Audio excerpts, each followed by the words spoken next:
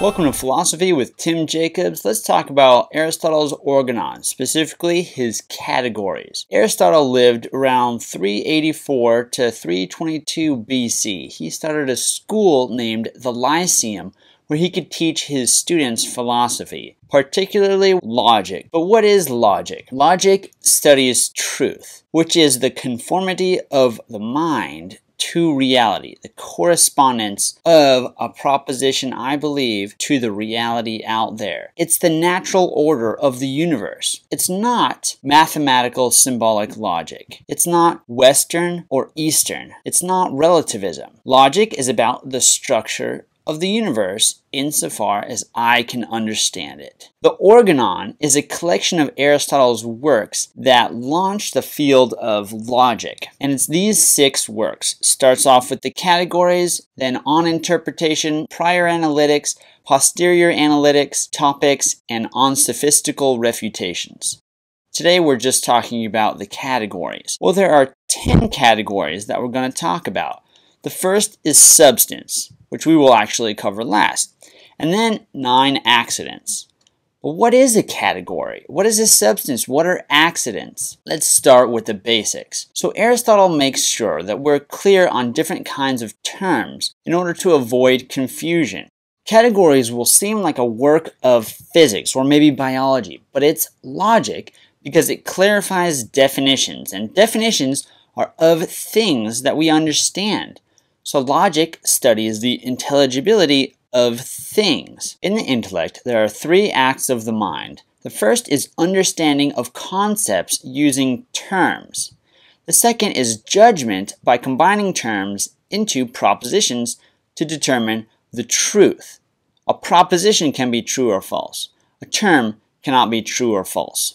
And then reason. By combining propositions into arguments, we discover conclusions. Categories deals with understanding. The concepts that we understand are universals, which are similarities of forms in things. Forms are qualities. Homonymous terms, or equivocal terms, are, as Aristotle says, when things have only a name in common, but the definitions are different.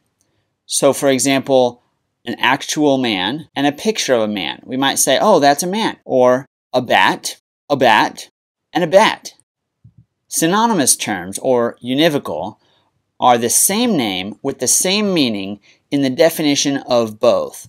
So for a man and an ox, both have animal in their definition because man is the rational animal and oxen are brute animals. And animal means the same thing in both, as we'll talk about later. Paronymous terms, or analogical terms, is where one term derives from another term or has partially similar meaning. A grammarian, in Aristotle's example, gets its name from grammar. The brave get their name from bravery. Now let's talk about what we understand, how we understand, and how that leads to the 10 categories. Aristotle is an empiricist, which means knowledge starts from observation. By observing similar objects and subtracting their differences, we can understand universal categories. Let's look at the example of several different kinds of trees. We can observe their similarity by subtracting their differences, like their color, or some other differences, like some of their shape or their fruit, different things like this, until eventually we're just left with a simple concept of tree that applies to all trees universally. Trees have a canopy, a trunk, and roots, sort of a minimal common denominator. Abstraction is the process of observing forms or qualities in things, subtracting differences, and understanding similarities as universals. So let's take a broader scope of things, not just trees, but flowers and bushes. We can take the universal concept of a bush and the universal concept of a flower, but let's subtract some more differences. What's the difference between a flower, a tree, and a bush? Let's subtract some of those differences until we just have the idea of a plant. Plant is a concept that universally applies to trees, flowers, and bushes. What about other things? Let's get broader and broader, more and more inclusive. What about people and animals? Let's subtract some more differences, and now we just have life, living things. Let's incorporate even more. What about non-living things like a chair, or immaterial things like spirits? Eventually we're going to get up to mere existence and being. But let's back up. Think about the number 5, or a shape, or distance. We might categorize those under quantity. Next, we might organize qualities like color, or half full, or temperature. Next, where something is, a place, location, things like this under another category. These are starting to introduce Aristotle's categories.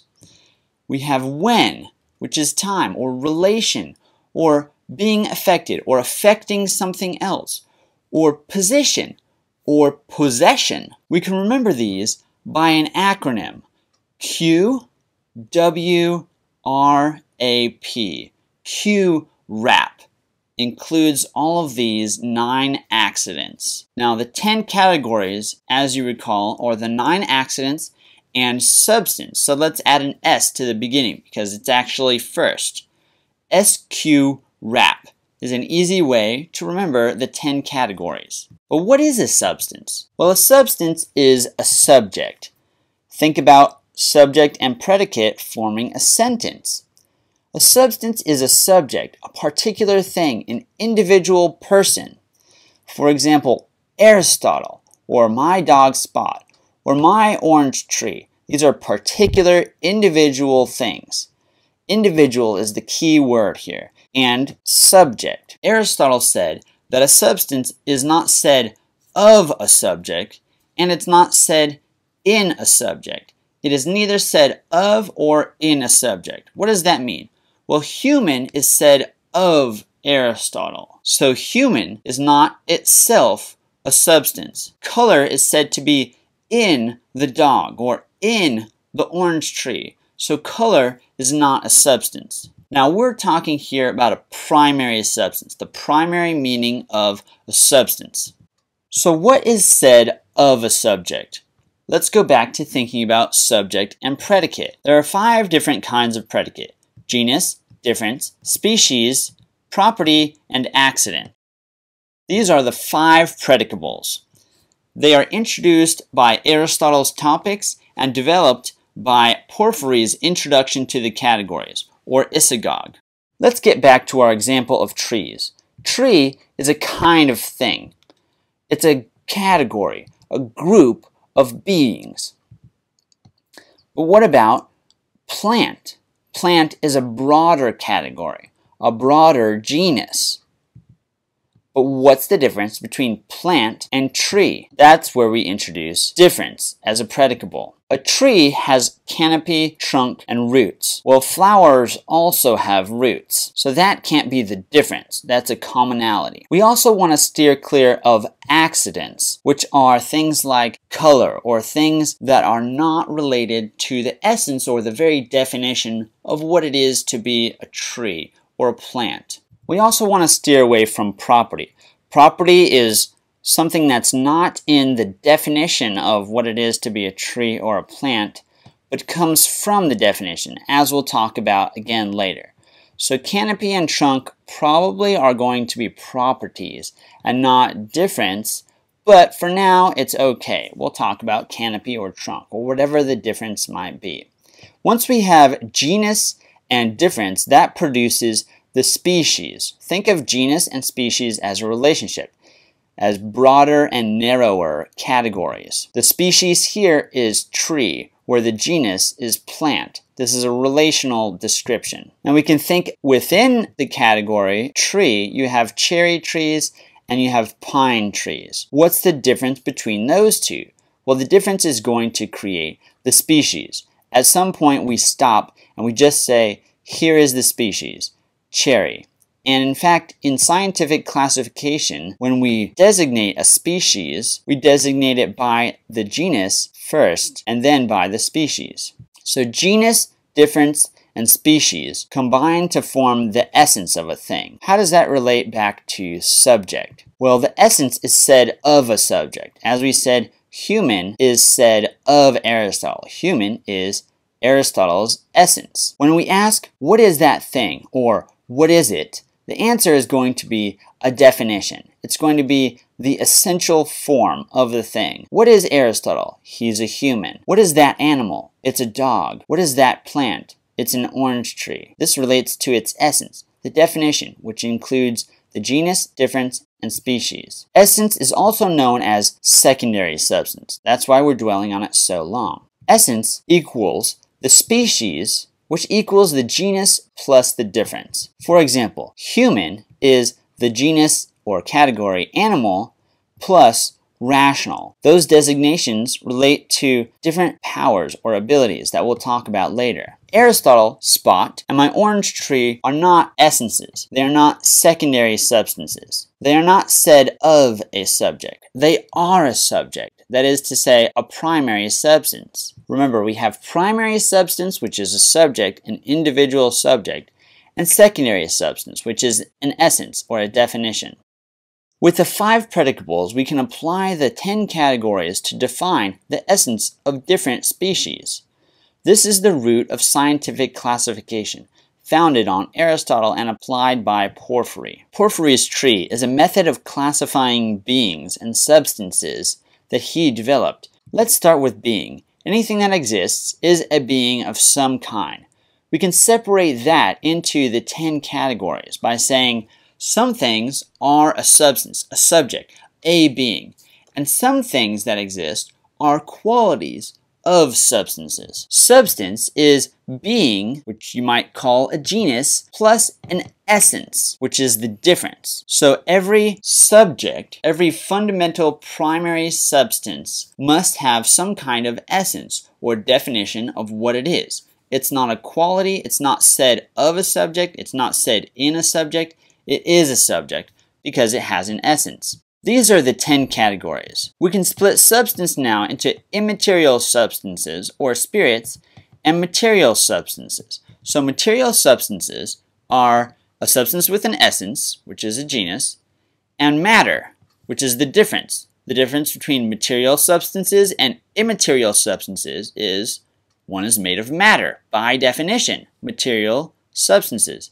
matter. Material substances can be split into inanimate things, like atoms and elements, or animate things. So a plant, for example, is a material substance. That's the genus, and it has the nutritive power. That's the difference. Power is an ability or a faculty. Nutritive is also called vegetative.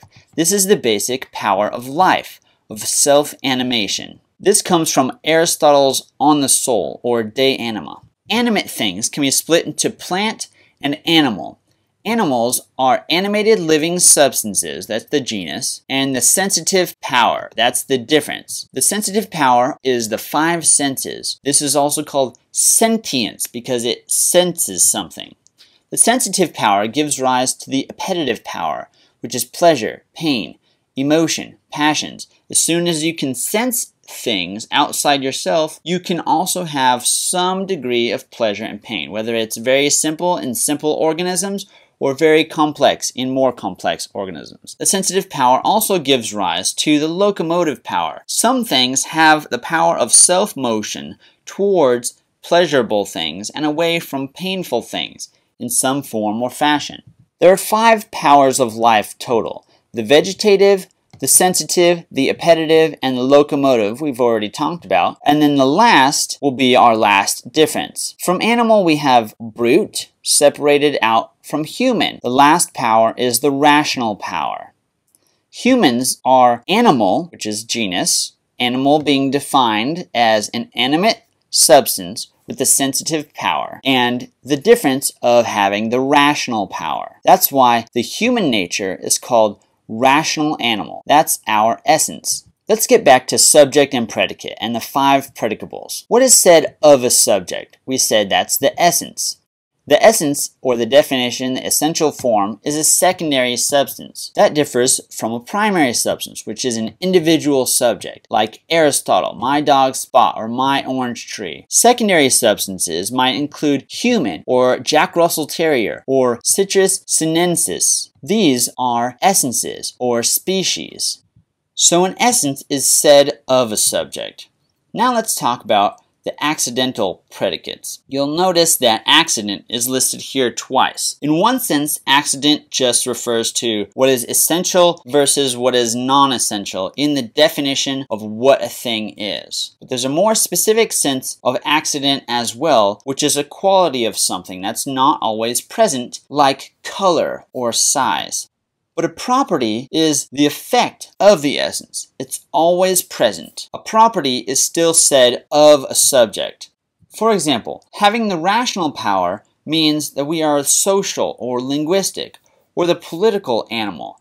This is a definition by property. It's not the most perfect kind of definition because it doesn't speak straight to the essence of the thing, but it is still a good and accurate definition. Most of our definitions will end up being by property or even by accident. A little bit less than perfect, but still an accurate definition nonetheless. But rational power also makes us risible or able to laugh. Sometimes we're called the risible animal. We understand humor in a way that animals do not. These are differences between humans and animals. They are effects of our primary difference. They don't speak to the heart of the essence of what it is to be human, but they are still differences. They are still effects of our essence. So we won't call these differences per se, we'll call these properties because they are properly an effect or a property of the difference, an effect of the difference.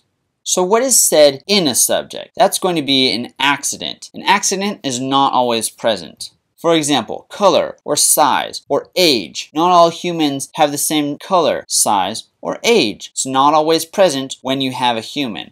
But the genus, difference, species, and property are always going to be present with every human. Another example definition would be a triangle. A triangle is a three-sided difference, plane figure, genus. What kind of thing is it? It's a plane figure, a figure that is two-dimensional on a plane. And the difference between it and a square or a pentagon is that it's three-sided. This is a definition by essence of a triangle. But a property will be that the interior angles sum to 180. That's a property of triangles. If you have a triangle, you will always have this property. Every triangle has this property. But accidental qualities might be the specific angles of each of the three angles, or how big the area of the triangle, or even perhaps the color of the triangle. Remember that substance in the primary sense is an individual thing with an essence, like Aristotle. Secondary substance is an essence or a species. The very definition of the essence of Aristotle is going to be human, or for an inanimate substance would be H2O. This is kind of a form, a formula. We also have artificial substances, which is to say something man-made, like a chair or a house. It's not really a substance, it's just kind of a convention. Something that we invented and we've decided to call a thing, but is not essentially a whole united thing with an essence of its own. What happens when two substances join? For example, when someone drinks a cup of water, they become one substance. The water and the person become one substance. Remember, a substance is a subject. Oftentimes today, we tend to think of substance in clinical or scientific terms, where substance means some sort of compound, or solution, or primary material out of which other things are made. That's not this philosophical definition of substance. Substance just means an individual subject. So when we look over there, that subject, that individual thing is a person. In the end, we only have one subject, but water still acts like water inside the body and can become a subject if separated from the body. Aristotle says some things are potentially while others are actually. The constituents combined in a compound can be in a sense and yet not be in another sense when these substances combine. For example, in a water molecule, you have H2O, which is two hydrogen atoms and one oxygen atom. Combined, they form something new. water. Water is neither hydrogen nor oxygen, but hydrogen and oxygen are still potentially in the things, while others are actually. The constituents combined in a compound can be in a sense and yet not be. The compound, like water, may be actually other than its constituents from which it has resulted. Water is different than hydrogen or oxygen. It's a different substance. Nevertheless, each of the parts may be potentially what it was before they were combined, and both of them may survive undestroyed. So a water molecule can still be separated back into its parts, back into different substances. Now remember, a substance is a subject, so it will split into 3 atoms, 3 substances. The constituents, therefore, neither persist actually, nor are they destroyed, either one of them or both, for their power of action is preserved. This is from Aristotle on generation and corruption.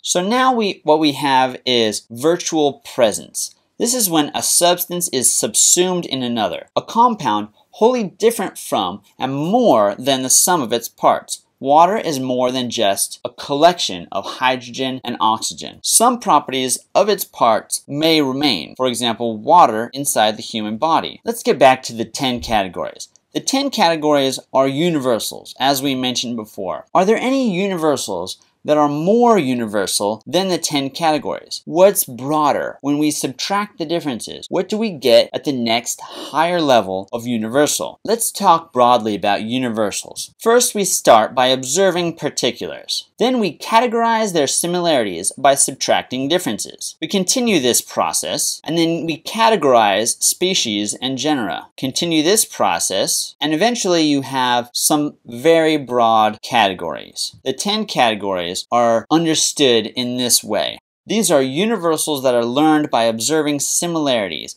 The categories are concepts, terms, or forms that universally apply to everything in that category. But they're limited universals because what's in one category isn't in another, like color and love, are totally different categories. Each category refers to a limited number of beings. Are there any universals that are more universal? We mentioned before we have being. Being is the most universal because it applies to everything. Anything that exists is some kind of being. This universal is unqualified and unlimited. Being as being. Being in its most general sense. That's the study of metaphysics. So being is more universal than the 10 categories, but there's an in-between level. What is being in relation to the concept of wholeness or unity? We call it one.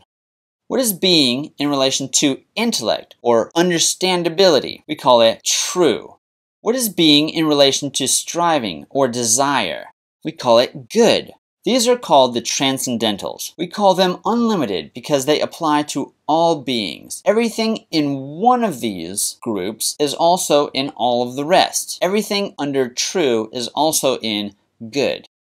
These transcendentals are also convertible, which means they refer to the same object or objects as different aspects of it. So any being has a quality of being true, one, and good. It is one individual being. It has goodness in the sense of perfection or imperfection about what it is. Is it fulfilling its essence? Or true. We can make true and false statements about it. It's a subject, so there can be predicates said about it that can be true or false. We can understand what the thing is. The transcendentals are also coextensive with being, which means that all 3 of these are talking about being under 3 different angles. You might call them different names of being in relation to different aspects of something. So when we talk about a being, we can talk about what's true about them, which is also going to be convertible into talking about what's good about them, or what makes them a whole, united, single being. And that's it for talking about the categories and launching off Aristotle's discussion of logic in the Organon. Join me in future videos as we discuss his other works.